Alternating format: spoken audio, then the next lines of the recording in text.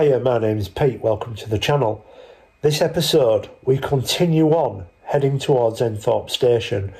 We pick it up as we approach Warrendale Viaduct and then we're going into Enthorpe station. This has been filmed in a couple of parts, so it might be slightly different. I do apologise about that. I hope you enjoy the episode. Please hit like, share, subscribe. Drop your comments on the video if you have any memories of this line or the viaduct. If you have any photos of that viaduct, please share them with me. I have got an email on the YouTube website. In the meantime, please enjoy the video. Right, so I've made it across. That clump of trees is where our cutting has been filled in. And then it comes more or less straight onto an embankment where I am now. Now I am about 30 or 40 feet above that field there. So I suspect this farmer has done the reverse thing, taken this embankment away and pushed it in that cutting with a lot of other rubble. Telegraph poles still following the route of the railway, and this is what it looks like on top of that embankment. Now, as flat, or as potentially as flat as the land that they've chosen, there's still a lot of cuttings and a lot of embankments on the way to Market Weighton. We've still got to get through our deepest cutting. This is quite a narrow track up here. It looks like it's mainly animal tracks. You can probably hear all this pulling on me. This is why I wear my ratty clothing. Sorry about that jerking around. I'm going to have to put the camera away. We're going to continue down this embankment. It's continuing to get higher. Probably about 50 or 60 feet now down to that field. And it's the same at the other side. If I'm showing you the ground, we've got the clinker still. Bits of unburnt coal all down there pointing to this being a railway embankment. We're going to continue on. You can see how overgrown that is. Hopefully we can get through there, because there was something quite incredible down there, and we'll see you down there. It's now tough going on this embankment. My brother remembers using this as a cycle path probably about 30 years ago, that would go down to our feature down there. But I want to show you how high this embankment is. I know that cameras don't pick up perspective that well, but I won't fancy going down there. I mean, how high would you say that is, Steve? 80 feet? Oh, plus, yeah, easy. 80 or 90 feet down there. We're going to continue on. Clinker everywhere, which is always nice to see, because there's your supporting evidence. There was a piece of metal in the ground there, but we're not convinced it's from the railway era. We're just going to continue on. No fence posts up here, possibly down at the lower level. And alright, fast approaching where we need to be. We're heading towards the station. Now, I'm at the end of this embankment, and it was rapid. The Yorkshire Wolds are full of peaks and troughs. And you can see down there, this is where our highest point of the embankment was, and already we're back on flat land. Now I'm going to head over to where our brother is.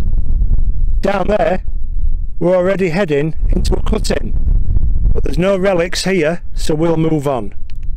That's where we've come from our embankment. Not a very clear path. It has opened up a little bit. We are in a shallow cutting, 8 to 10 feet. We'll continue on. Now what you can see behind me there is a small occupation road, meaning a farmer's access. That direction is where we've just come from. Now if we'd been here 25 years ago, we'd have seen one heck of a structure crossing this.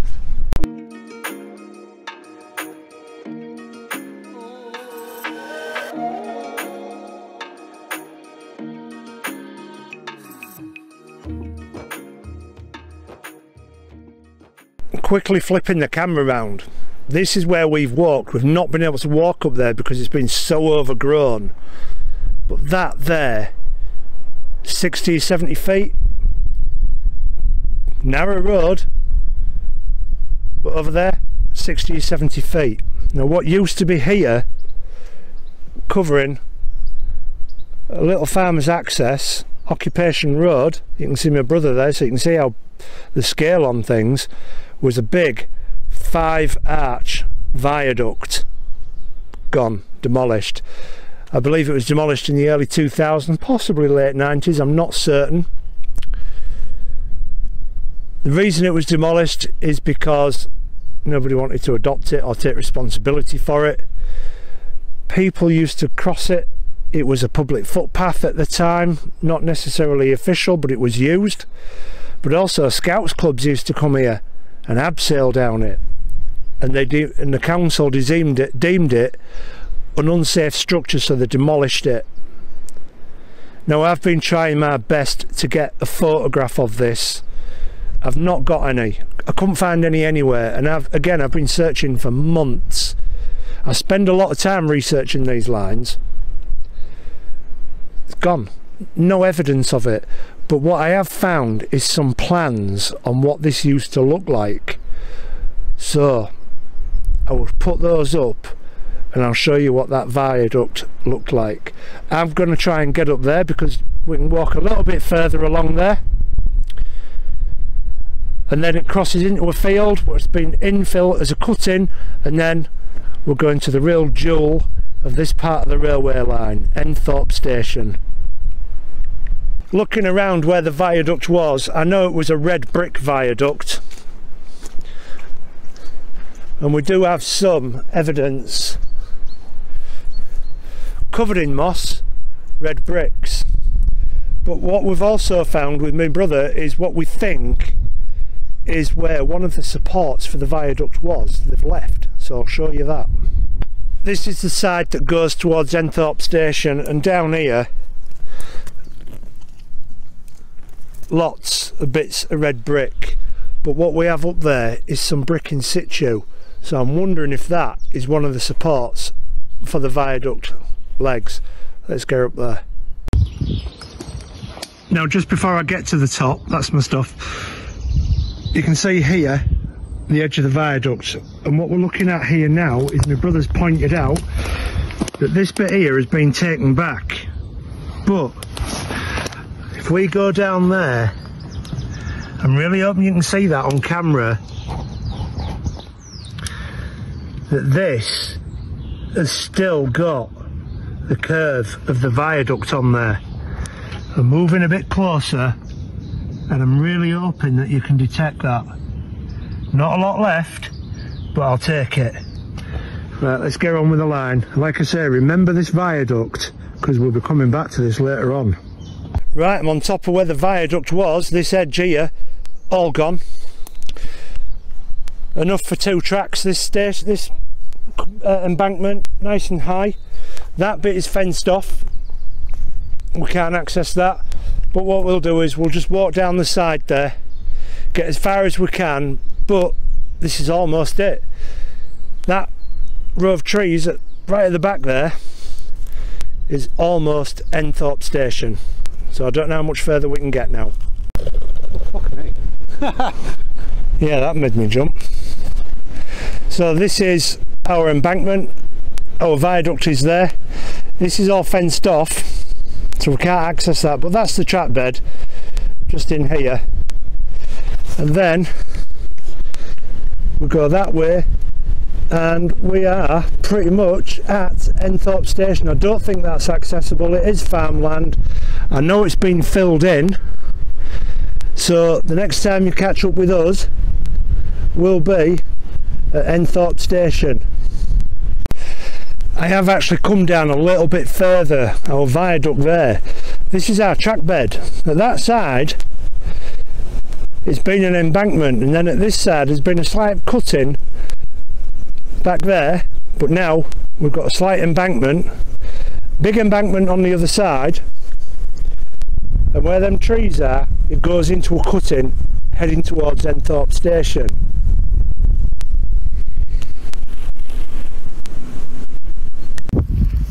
what I have done is I've tried to walk down this a little bit further, and this is all cutting. It all looks in really good condition, but we can't access it. So we're calling it a day at this point, and we're going to go down to Enthorpe station. We have got special permission to go on that land, so thank you to the owners for inviting us along, and that's where we'll catch up with you. It's a bit windy, sorry about that. You can see this cutting goes round, and then it's filled in, and then there's a farmer's field, and then it's the station, and that's where we'll pick this line up. We've made it through from there. Our railway line is there. It was a cutting that has been filled in, and we have got special permission from the owners of Enthorpe station to access this land. It is private property. Don't come here without seeking permission. We have got permission to be here, and we are now in what is Enthorpe cutting. It's not the deepest section because this is the approach to the station as we're heading towards Market Weighton. I'll turn the camera around and I'll show you what I can see, and I'll talk you through what was what. That is where we've come from. This has all been backfilled. Sorry about the wind, there's not a lot I can do about that, but as you can see, we are in a cutting. If I take you up to the edge there, this looks like we've got original railway fencing at the top of that embankment at that side, and we can see a cutting there. This is the track bed here, but at this point it was splitting off because there are some coal stores here, or there was. It is currently holiday homes around here, and if you notice, they are named after stations along the railway line. These are built out of old railway carriages or goods carts, so you can definitely stay here. It's called the Wagons. You should look that up, so if you fancy stopping in one of these, which they do look rather nice, I would thoroughly recommend you do, because this area is beautiful. Now, our coal sidings and goods sidings went up this way, and we've got the remains of a building there. That is more than likely what was once potentially tools storage. Now we have got this platform here, you can see that going up there. It is not the original coping. The landowners have put a concrete coping on to protect what remains of the platform, thankfully. Some people do these with these properties. And again, we've got that building there, again made from a railway goods carriage, and that one's called Middleton because there were 4 intermediate stations on the way to Market Weighton. Now what we have here is a rare relic. That was a lamp post where you put your foot on there so that you could step up and light the gas or the tilly lamp, whatever they used to use before electricity. That side platform is gone. It does reappear further up there. This side is still in situation. Across there used to be a temporary, a waiting room, possibly made of wood, I'm not certain. And then you can see this one here, you can see the shape of that. Another one, railway carriage. It does look, I mean, they look lovely.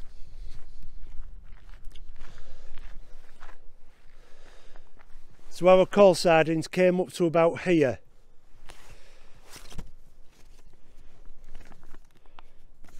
And they did stop before they got the station, as far as the station, which was approximately where this building is. It was demolished. The landowners now, the people that live in the properties that are here, told me that this place was just abandoned. Everybody moved out, so much so that even a couple of the local farmers moved away as well. I'll just show you this platform here. We can see that they've tried to preserve this one by putting an edge on it, thankfully. And we have got this huge lump of wood down here with the ironwork in it.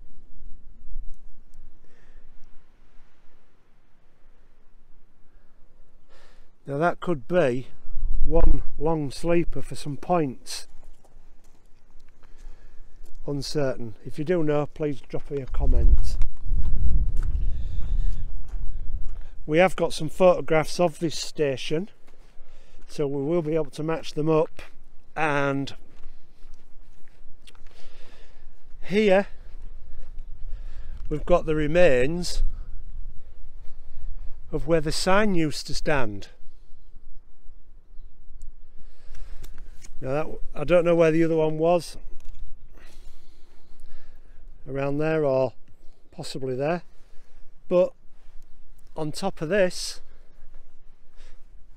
used to sit the sign saying Enthorpe. Up there we've got the station cottages, which we will get there shortly. Over that side we've got another lamppost. There is another one down there as well, but we can see the platform edge, and I'm going to get down there and I'm going to get a close-up that for you, and we'll have a look underneath the platform that we're walking on.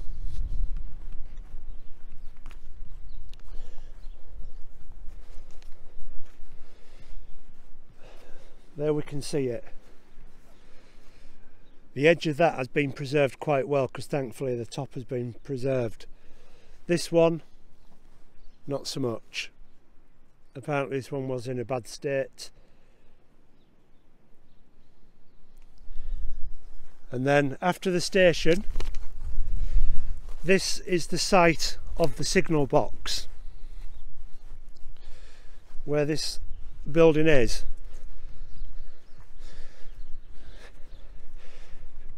Now the reason that got done is because there were plans to reinstate this signal box. It hasn't come to fruition as yet, but the landowners wanted to make sure that this still remained as a building, and the way they did that was to use the footings and just build it up a little bit, just to make sure that it doesn't get lost. Once we've been to the station, we go through there. That is a railway bridge. We will cover that in the next episode, because that is where we will take off. Next we'll go up to the railway cottages.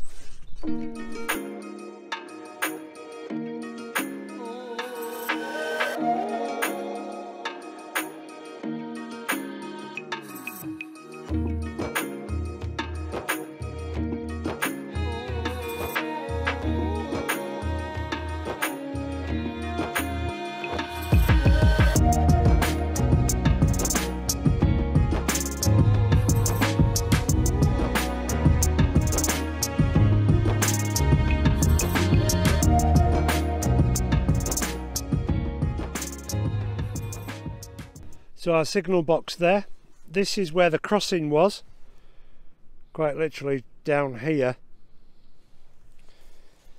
and then this is our platform, and the station roughly is where the Enthorpe carriage is. It does look a lovely place. So this station opened on the 21st to the 4th in 1890.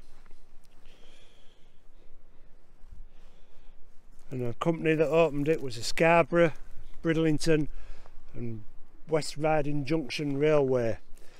Up there is the workers' cottages, the railway cottages, and this is the original station road.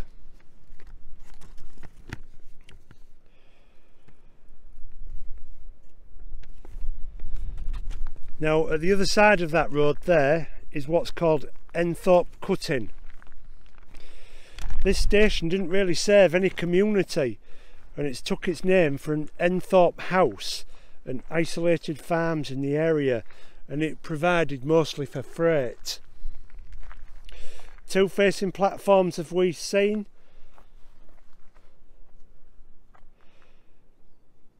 The main station was built on the down platform and was built single story. In 1911, the catchment area for this station had a population of only 109, and during that year there was 1,354 tickets sold. Now we've seen the concrete post that supported the sign, and we've seen what's left of the platforms as well. Now the 3 railway cottages which are here have been knocked through into one property,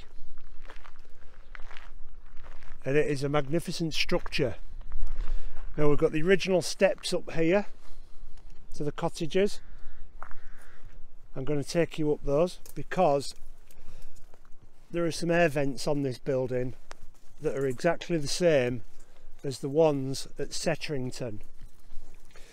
I don't want to show you into the private property, it is a private residence, but we have got permission, and I think it's important that we catch small details. As you can see there, they're slightly different, but they are almost the same as what they have at Setterington. What's so special about those? Well, they represent wagon wheels. And we've got another set down there.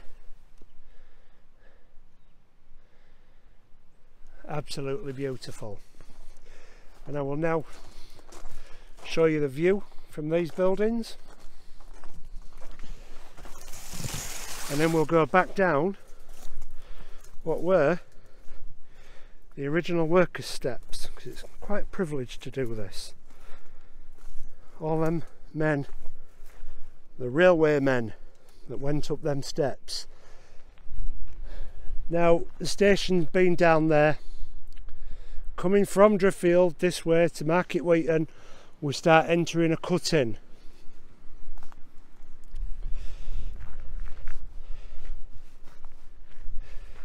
And what we'll do is we'll get up to the station gates, and there is a bridge at the end here, which I did mention, but we will cover that in the next episode. So make sure you subscribe to the channel for that next one. We have got a bit of a breeze going on.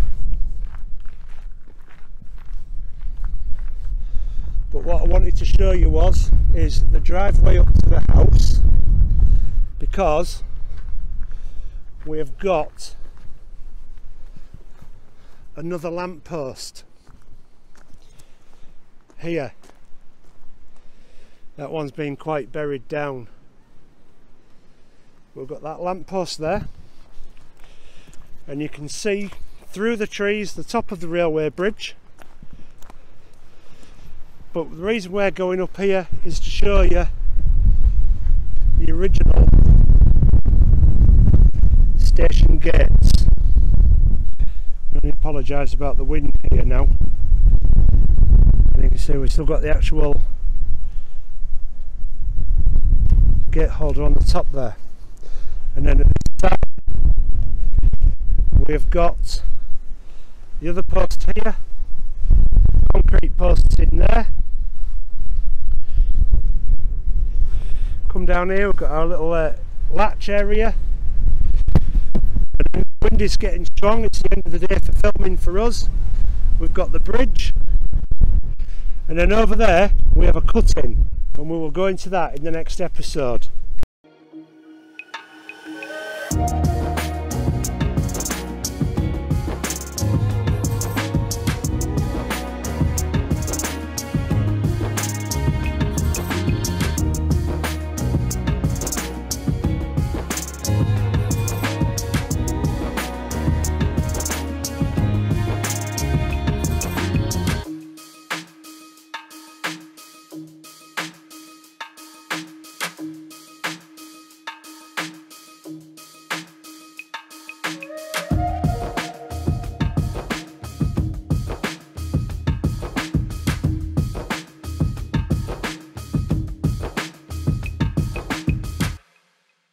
So that covers us from Middleton on the Wolds right down to Enthorpe station. Some interesting finds along the way. Next we're going to be going to Enthorpe Cutting all the way down into Market Weighton to see what's left of that railway station.